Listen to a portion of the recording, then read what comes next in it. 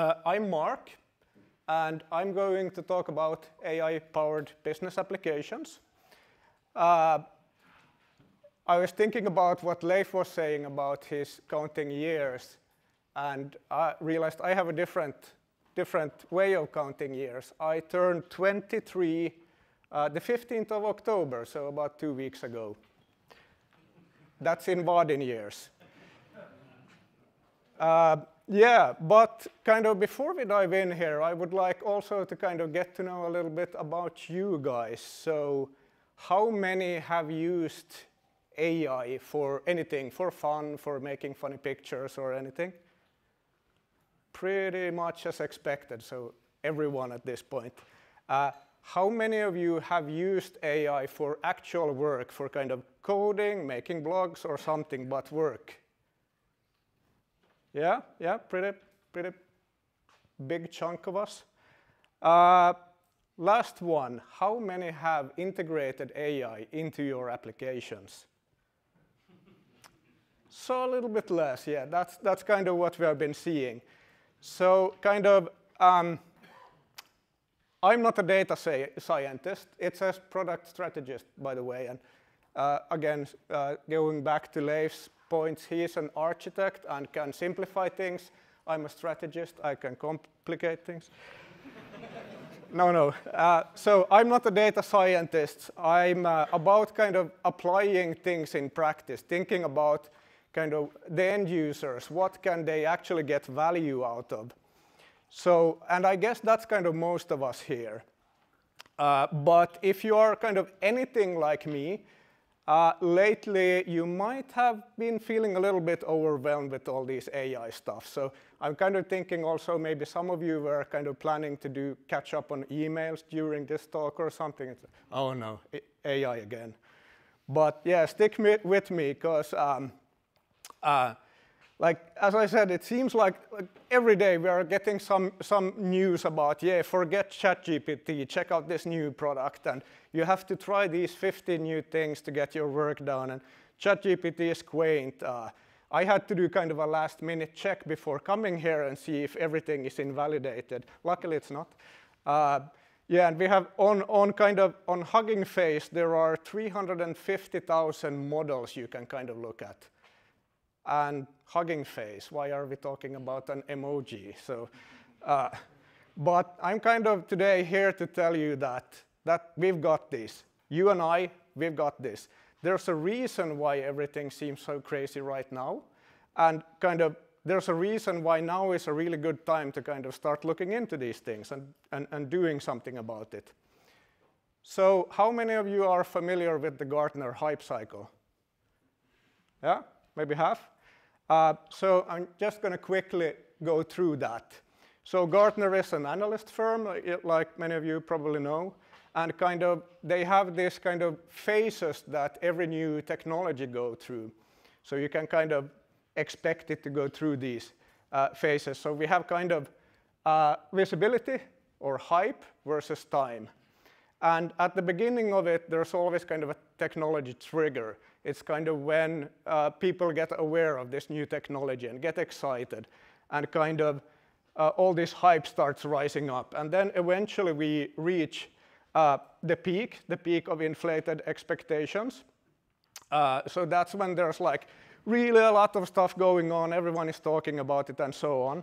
But then kind of there starts to be kind of a little bit of a doubt. Maybe there are some problems with it, but also kind of difficult to figure out how can I apply this? Like, how do you use this? And in my situation, how do I kind of use this? That's when we kind of slide into the trough of disillusionment, which is pretty hard to say as a non-native speaker, by the way.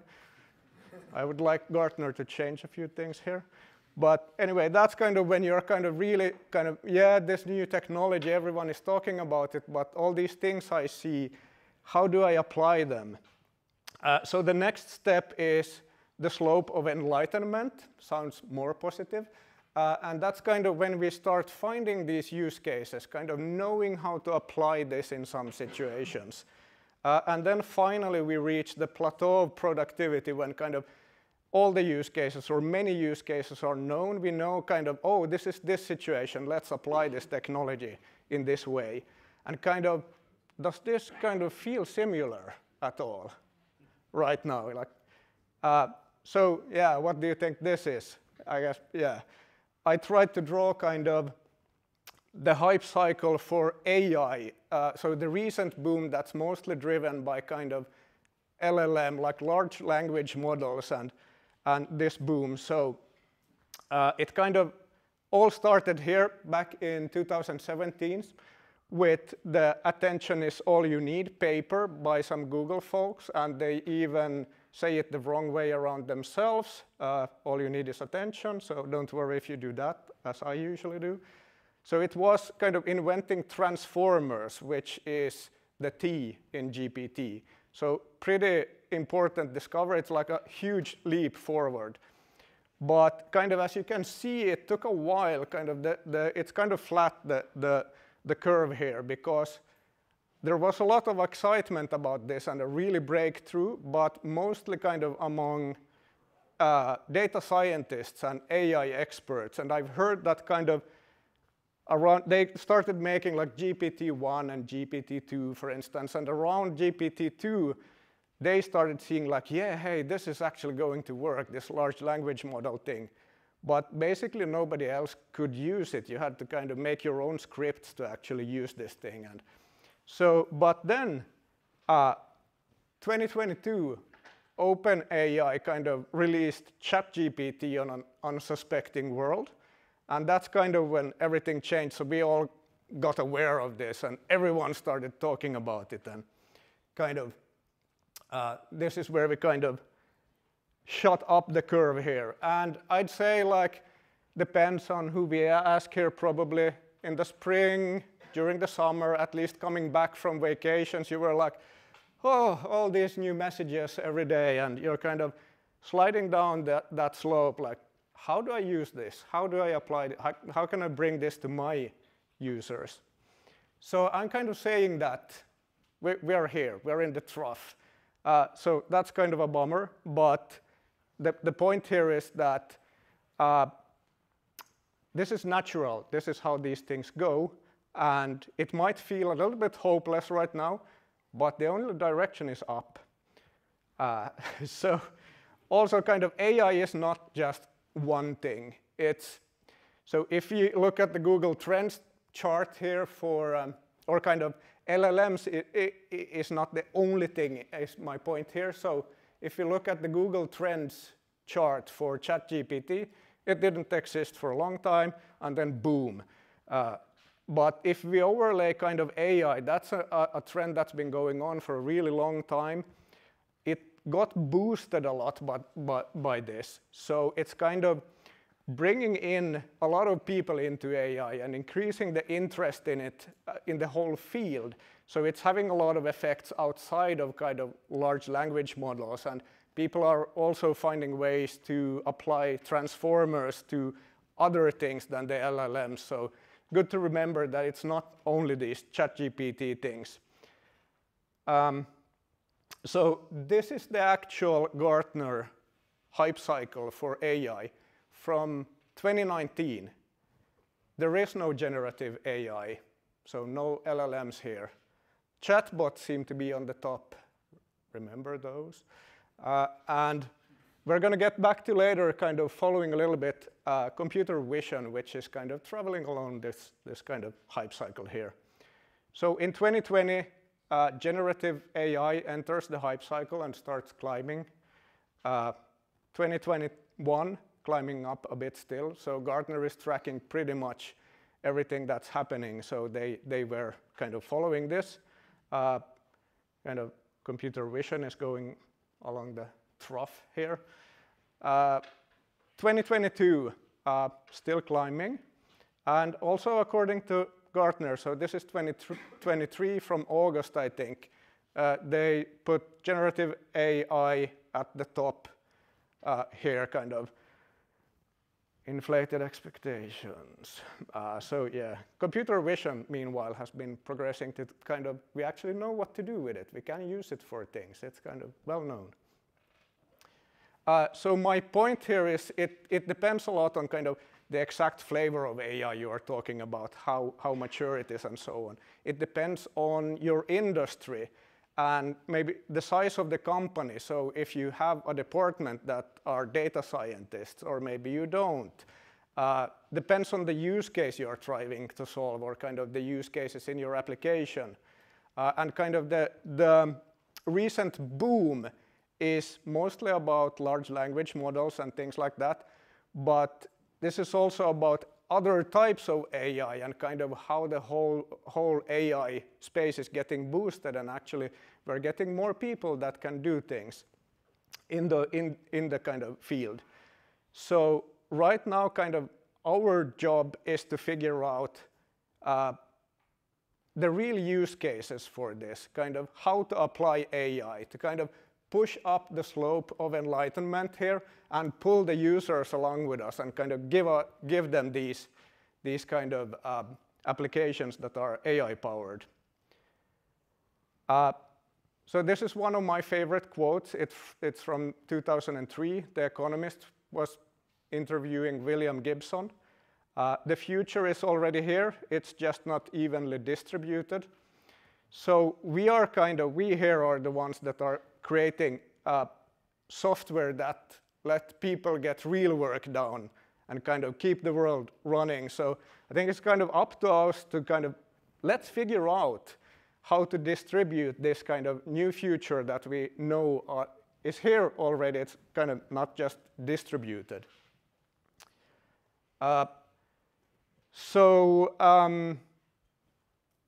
Some practical examples. And there's plenty of valuable use cases that are not super complex. Like AI can feel quite complex, but there are many things we can do. And I'm going to show some of those kind of small things. And mostly it's for inspiration. So you are the experts in your domains. You know your users. You know your application and the kind of problems within that and what the users are trying to solve. So I'm going to need your help to kind of keep an open mind and kind of think about how could I apply something like this in my application. Is it kind of, are these situations coming up? Could I adjust this a little bit?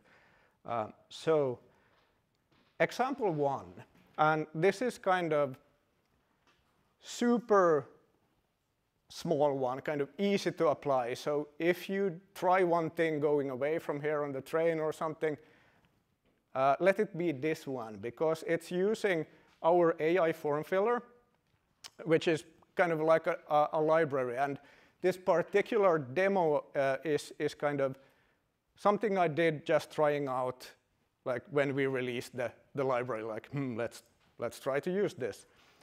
And the case is kind of, so imagine you're applying for a job. What you usually end up doing is you create this really nice PDF with all the information about you, and you format it nicely and so on. And then when you're actually about to apply for a job, you go to some site, upload the PDF, and then you input your information, which is basically the same information, but not quite. At the other end, the person who is reviewing these applications, they review, kind of filter on the input information and so on, find maybe your application, and then they take the PDF and read through it and see what you have actually done. So, and kind of this is a little silly example, but kind of just to give the point, and generally the point here is kind of entering data is slow, it's boring, and it's error prone. So maybe we can do something better. So here, I'm kind of copying everything wholesale, select everything and copying it from the PDF into the application. And I press the button, which is using the AI form filler, so an LLM, to actually fill the form. And kind of, I didn't have to do anything. And it's really easy to achieve that, and kind of the first time you try it, it feels, it's a silly little thing, but it feels like magic. So the point here is kind of taking unstructured natural language, like just copying and pasting everything from the PDF, extract the data, and fill the form. And meanwhile, you can also have kind of ask the AI to format the data. You can ask it to add items to a list. It's not just filling in pre-existing fields.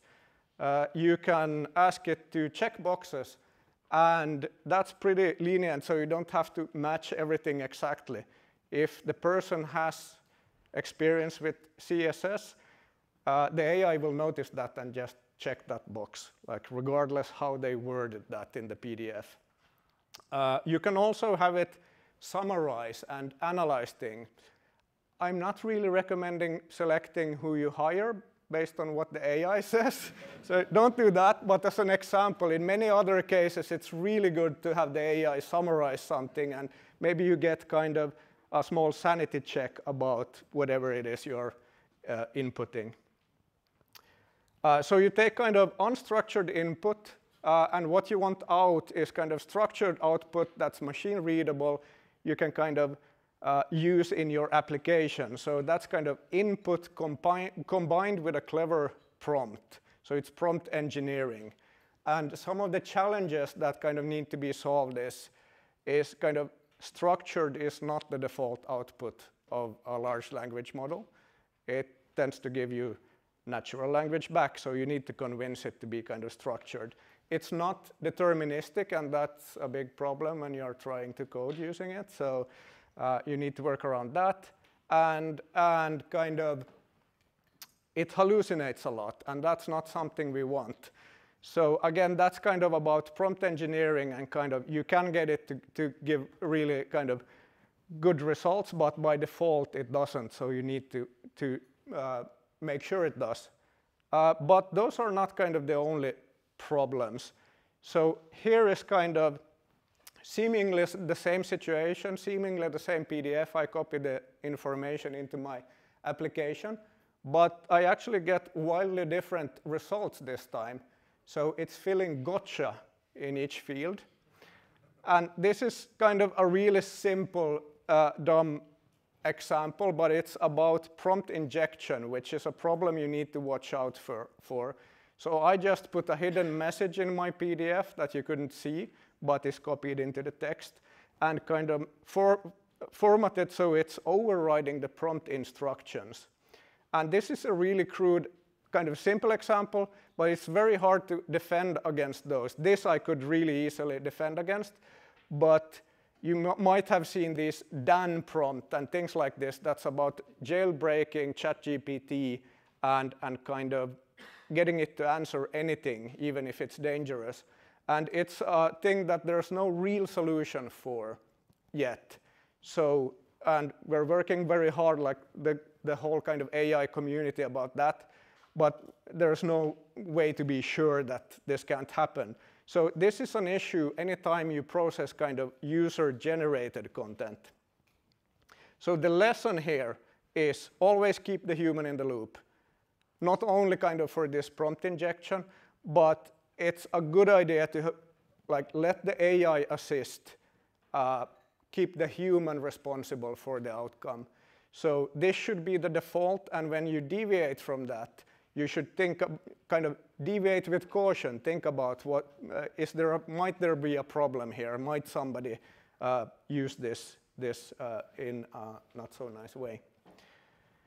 So takeaways so far is LLMs can help automate things that were not feasible before, kind of sometimes with real ease. It just works.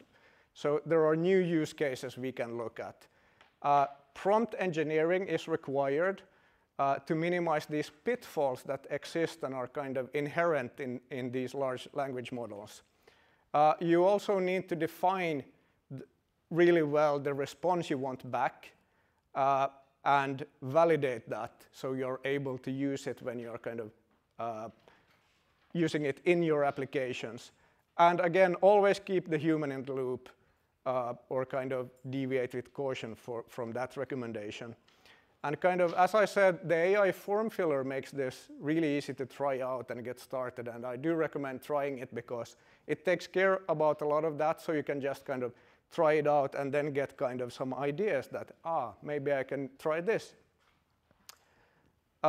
So the next example is adding a bit more moving parts.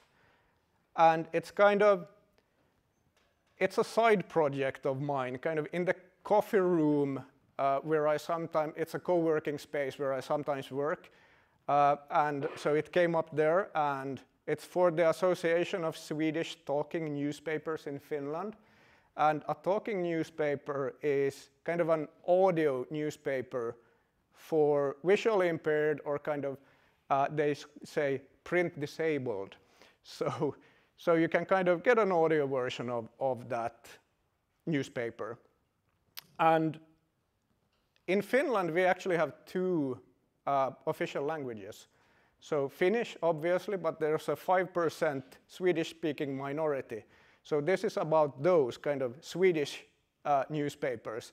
So there's not a lot of resources to go around to kind of try to make this work. So what they are doing is all the newspapers have a web version. So they go and grab kind of the information from the web version. The problem that we are talking about is that not everything is available in the web version. So in the PDF kind of that looks like a newspaper, there are certain boxes like congratulations and obituaries and things like these that can be really important for these people to hear that are not included in the web. And they also those things have custom designs, which has mean that it doesn't work very well to copy and paste them into kind of the application they use. So they had this problem, and they have editors that are now manually typing these in, so they get them into the talking newspaper. So the idea we came up with is, hey, maybe we could kind of turn the PDF into an image, run object detection, which is about the computer vision we kind of saw earlier. So we can extract those boxes we are looking for and find them in the newspaper, run OCR on that. Then we can use the LLM actually to do kind of a heavy lifting here to identify what type of thing is this, are we congratulating or something else, and kind of clean up also so that it's able to speak this in a proper way. So kind of document information extraction, but kind of made ourselves here. So, and this is kind of one point I want to get across here is kind of, so we had this idea like this might be possible. So in the evening at home, I spent 2 hours kind of trying this manually, like a manual proof of concept. And first step, and don't tell the data scientists this, but I used 3 images, like 3 pages from the PDFs, labeled 10 things, and trained an object recognition model. And at that point, I was able to it detected the boxes. It's probably not perfect, but for a proof of concept. I manually cropped out the sections and put those into an online OCR service. Then I could copy that text into the OpenAI playground and play around with prompts and see can this achieve what I'm trying to achieve? And also at the same time, try to see if I can solve some of those problems where abbreviations like F dot is född in Swedish, which is born, and that's not good when it's read out loud. So I actually was able to make the LLM just expand that. And also phone numbers that are read out as, 555,300,000. It's not very good, I'm told, in the audio version, but the LLM can help with that. So that's the solution we ended up with here, is first detect those boxes so we can crop them out, run them quickly through OCR. The LLM tells us, is this a newborn person we're talking about or a deceased person? It's pretty bad mixing those up one way. It's even worse the other way. So, and it can expand the abbreviations and clean up and format everything. So, and back we get a structured response again, and we are able to pre-fill the tool they use to create this kind of talking newspaper. So they still have the editors kind of going through everything that's going into the final product, but they don't have to do the manual work. So human in the loop again. And this is kind of also about combining kind of more mature technologies with some of these more cutting edge technologies. And then you can kind of achieve sometimes a more valuable solution and kind of work around some of those things that are problems with just the one technology. So there's a lot of potential, I think, for this. This was a very specific example, but it's kind of not only to, if you have problems with PDFs, it can be other kind of images and text and so on. So not only running it through OCR, maybe you get bills, invoices, or things like this that you can use some of this for. The point is to go from kind of unstructured to structured and kind of clean. You can also clean up and format things and run some sanity checks on if this seems to be working. So yeah, and the one point is that the LLM understands context. So it's really good at kind of finding things that were very difficult to programmatically pick out of text. Like the phone numbers I mentioned, it's just a number. It's going to be really difficult to know if you know what type of number this is. Meanwhile, the large language model has no problem seeing that, yeah, this is a phone number in this context. So the takeaway is kind of, again, summarizing here. Combine kind of other techniques with a large language model that might kind of achieve a bigger value and kind of unlock things that you couldn't do previously. Do manual proof of concepts with these things. So if you have an idea and you kind of put it in the OpenAI playground and play around with it a little bit, the kind of the results, what you can achieve can be pretty eye-opening. And again, kind of the LLM can recognize things a lot better than, or kind of it's really difficult to achieve the same thing programmatically because it's context aware. So a lot of solutions you can bring from unfeasible to feasible. Things we were like, yeah, this is a problem for our users, but they'll have to do it manually. We might be able to do. So kind of keeping an open mind and thinking like, how might we fix these if we have this AI doing it? But again, remember to keep the human in the loop. This example is something completely different. It's just kind of, it's a prototype I made, kind of an idea, an experiment. But it's about querying and filtering data. And I think you probably have many such solutions in your applications already. So you know that kind of querying and filtering data, it can get complex quite quickly. And it's kind of, usually it's not a good idea to have users type in SQL. So we tend to kind of create this, some sort of query builder. But that's also, it's not the easiest thing to use, kind of a little bit of a learning curve for the users. And kind of putting in ands and ords and so on, and kind of understanding precedents can be hard. So it's a UX challenge. So what if we could kind of let the AI help the user here? So this is kind of a contacts application. I just used one of our examples as a starting point. Each contact has kind of a list, if you click on it, with kind of when I've been in contact with them. So that's the idea. And I can kind of type in here, I can type in natural language, like here, in-person entry in the last month. I press the Help Me button, which configures the query builder. And then I can, okay, that looks about right, so I can run the query and see that I get the results and kind of check out if that's what I wanted. And of course, I can kind of make it a little bit more complex. So here it's or email in the last 2 months. I was going to do live coding, but you never know with this.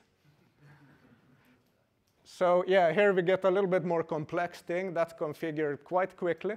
and kind of I get some more results and can kind of, if I want to, again, verify that, is it actually giving the results I want?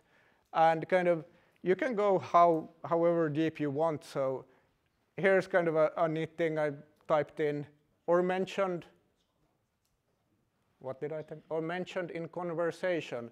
So then it actually kind of a little bit guesses what the data model actually contains and kind of, or actually guesses what I'm meaning by that. Also, if you kind of notice that it did something wrong, it's easy to change that natural language and kind of see how it affects. So it could also be kind of a learning thing, like how do you use this query builder thing. So maybe if that a little bit more slowly. So in the first thing I said, in-person entry in the last month.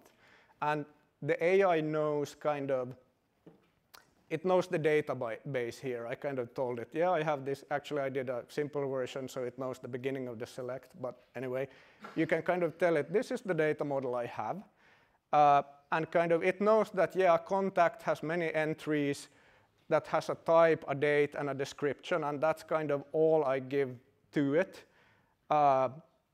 Based on that, it can configure the components in the query builder. And then I can kind of press query to run it.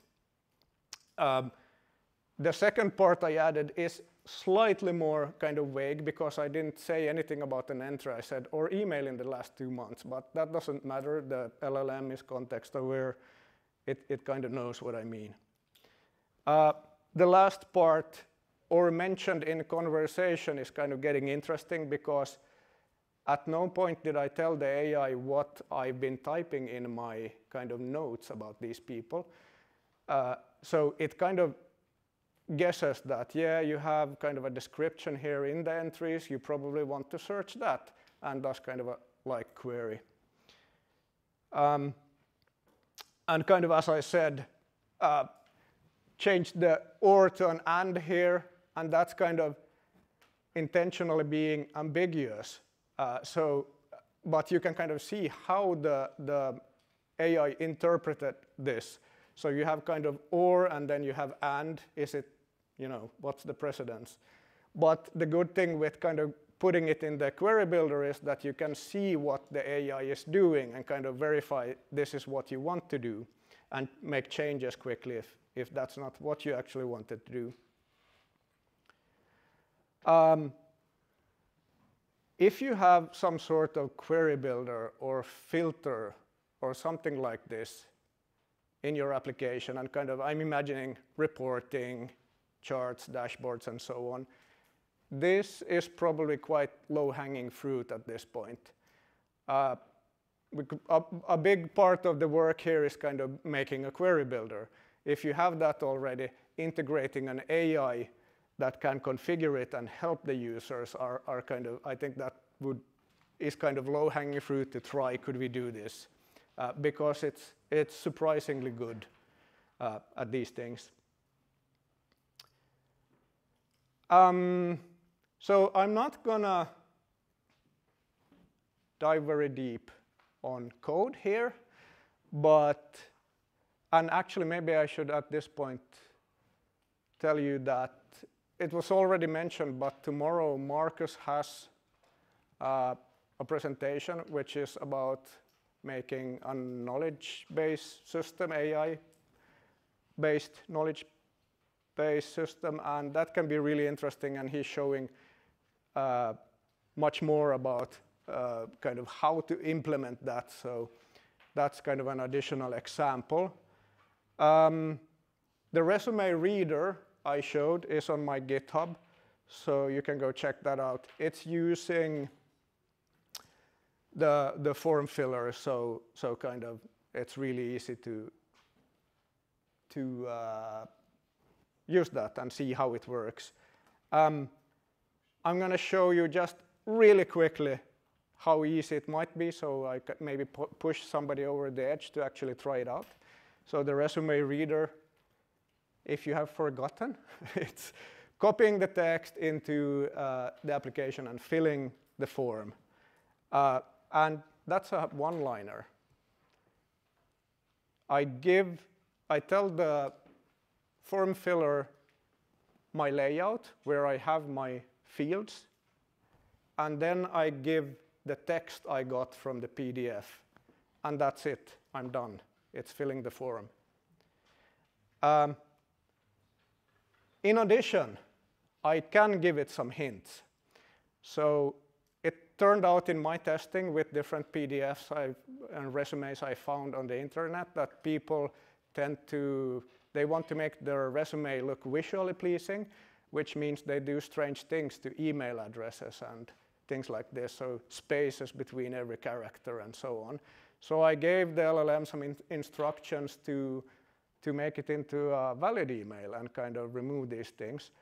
And at that point, I need to remind it not to hallucinate as well. But then it works. It's cleaning up those that I could find very, very well. The last thing here is you can give it some general instructions, like what are you actually looking at here? What are you trying to achieve? That tends to improve the results, like how good it is at achieving the results you are trying to achieve. And more information about the AI form filler is available in the Vaadin docs, so it's kind of tools, AI form filler.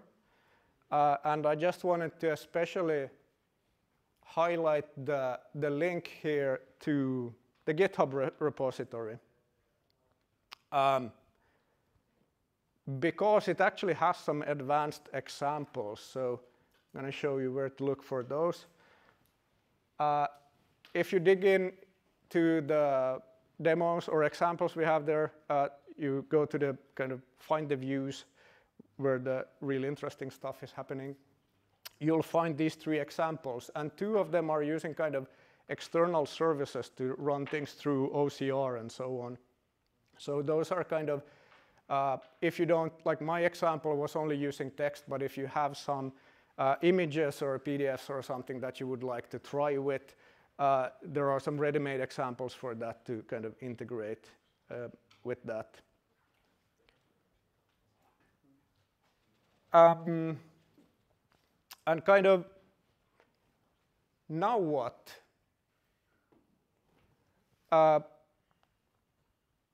We have seen kind of why it's crazy right now. We have seen kind of why it's a good time right now to actually start doing something. And also kind of, we have seen that it can be quite easy to get started. So it's kind of, it's up to us now to start building these AI-powered business applications. Let's share ideas and kind of use cases and lesson learned and so on. I'm really interested in hearing your thoughts on this, and kind of, especially if you have some sort of idea that maybe this could work, or kind of how could I do this case, or something you're working on already or just thinking about, maybe this could be possible. Because as I said, like it's quite, when you have this idea, there might be ways to kind of quickly try it out, make a quick manual proof of concept, and kind of when we are talking to each other, it turns out that some of us have already been doing these things. So kind of sharing experiences and how do you actually avoid those hallucinations, and funny stories about that. That can help everyone. So I'll be around, obviously, all the time, so feel free to grab me and just kind of, if you feel like discussing some of these topics. And kind of, this is just kind of, again, kind of getting back to summarizing some of the top takeaways. We can use LLMs to help users with tasks that were kind of not previously feasible. So you can kind of start to look for these cases where it's kind of, maybe you have been wanting to help the user, or you know they are doing kind of several steps manually that maybe could be automated, but it's been difficult, or these cases where the user would want some intern to just give an instruction to, like, can you just go through all these things and update it according to this? You might be able to kind of automate these if you kind of start looking into it. There are some pitfalls with these technologies that you need to avoid, but we can avoid those quite easily right now if we kind of keep the user in the loop and keep the AI as kind of a co-pilot and kind of an assistant. And the human is kind of responsible for kind of pressing the button or kind of the final outcomes. And if you do that in kind of, think about the UX, the kind of UI, that it actually helps you out filling in things or configuring things and so on. And then you can verify that was this a good outcome now, and press the button or maybe adjust something. That's kind of sidestepping a lot of those kind of dangers that might exist with this. And kind of again pointing back to before building anything, it's really good to kind of manually prototype these steps. So kind of maybe you have this idea that could we do X? Like you wake up at night, maybe I can fix this. Try it in the OpenAI playground and see try part of it and see, does it give some results I can work with? You might be surprised how well it works.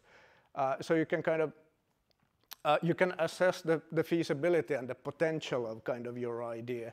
And once you're kind of confident that you know kind of these are the problems, these are kind of, you test with a little bit more materials and kind of, okay, I need to adjust this.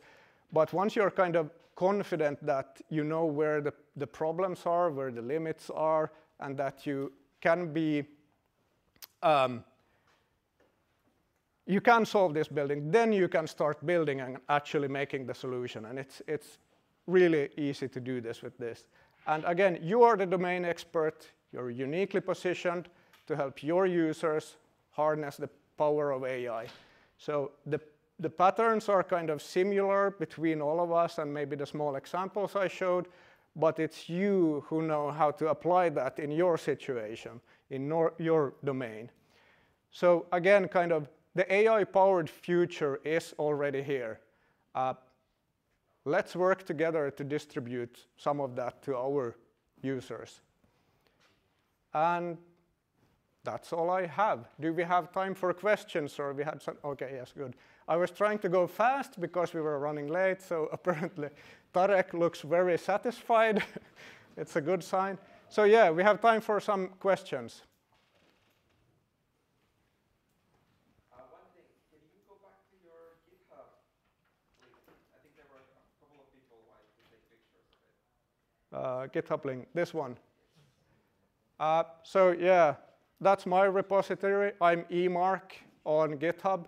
It's pinned right now on my GitHub. And there should be a link to the documentation for the AI form filler.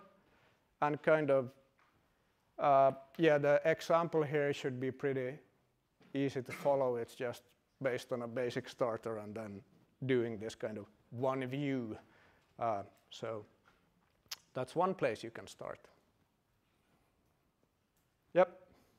Is there any way or option right now to use existing wiki data, for example, to train a chatbot locally on-prem with Vaadin, or do you have to have a cloud connection going to a third-party service like ChatGPT that makes those questions?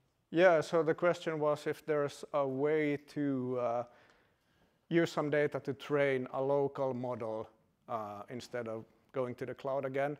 And yeah, I think we hear this question a lot, and kind of it's, yeah, because of privacy and the types of applications we are doing and so on.